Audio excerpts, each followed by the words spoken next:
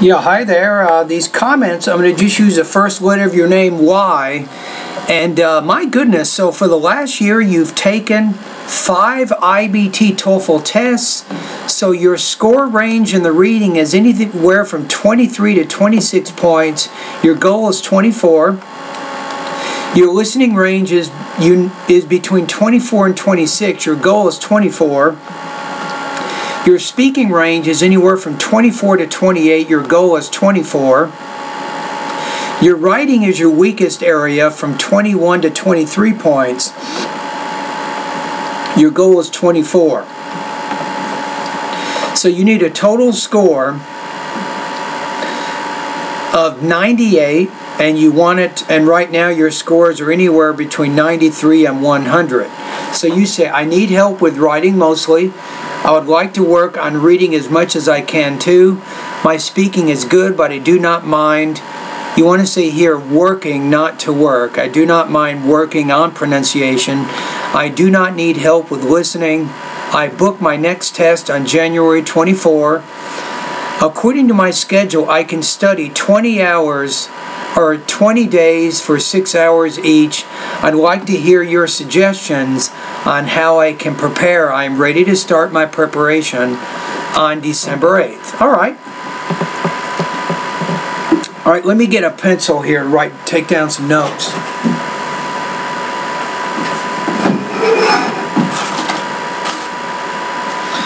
Okay, so as far as I can tell here, you need help with writing, which also means grammar. And give me one more second.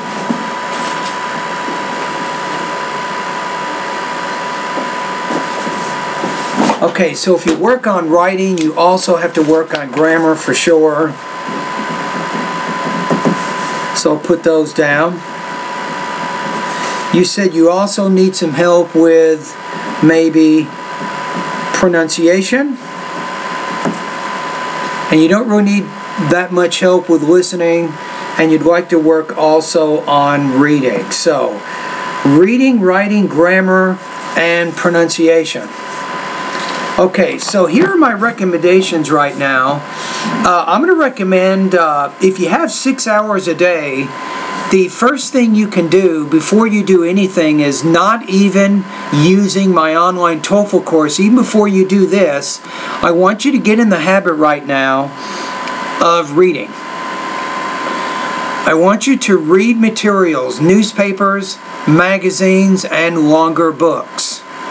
I think this is going to be important for you. So about 45 minutes every day you can spend with reading practice. Now, in addition, make sure that you focus on notes, getting down the main points and the most important supporting points of the reading passages. Then using your notes, you can practice writing academic summaries. Each summary should be about 250 words. Your goal here, Y, is to write maybe 3 summaries each week for the next 4 weeks. And that's going to be very helpful for your integrated writing, of course. And you're also doing reading practice, which is also good. Okay, so now you're doing about maybe 1 hour each day to 1.5 hours each day doing a regular routine of reading. Remember that you choose the materials that you want to read.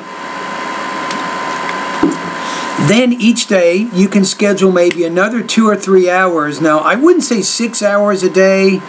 I think you're going to burn out. It's going to be too much for your brain to study TOEFL for 6 hours. But maybe for 1 or 2 more hours, you can study directly at my online TOEFL course. And the main thing here is I want you to go over each day, do maybe a pronunciation lesson, a grammar lesson, a writing lesson, maybe a reading lesson.